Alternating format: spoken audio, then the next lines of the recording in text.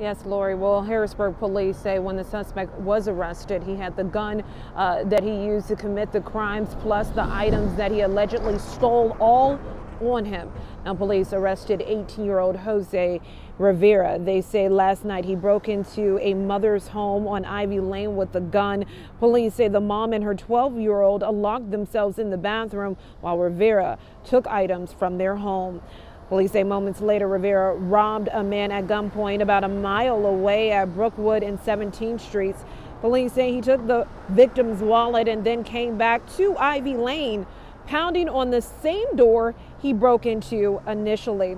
Now, that's where police again arrested Rivera and found all these items on him. Now, police say that it's this time of year that they usually have random acts such as this. Reporting live in Harrisburg, Portia Johnson, News 8.